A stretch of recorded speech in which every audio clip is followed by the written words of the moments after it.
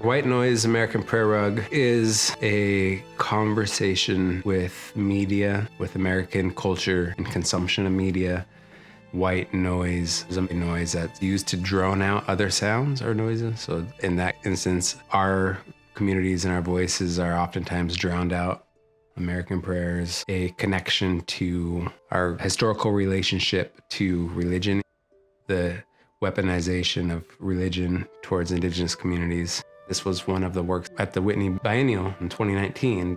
The Whitney, obviously it's a powerful institution. So to get an invite to the Biennial was obviously an honor, considering the lack of representation historically in those spaces from our communities.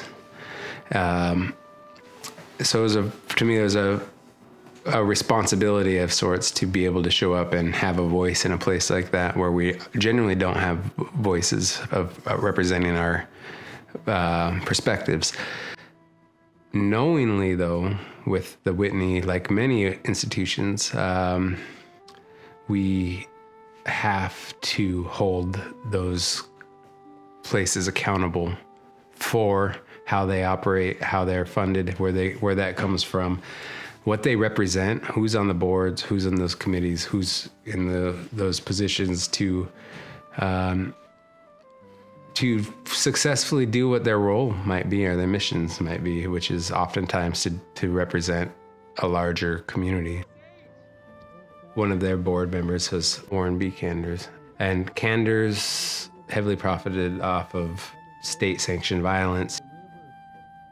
Tear gas was used heavily by law enforcement against our communities at Standing Rock, used against women and children at the border.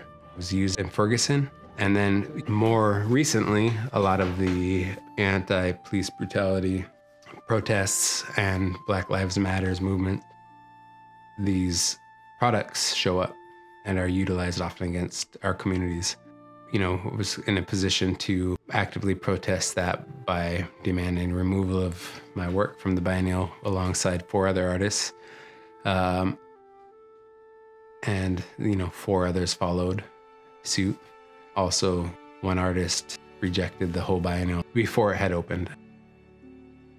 Canders resigned from his position and sold that business, which isn't a solution either necessarily, because somebody's still operating that, and our police forces are still heavily funded in our country in a time where our education system is highly defunded.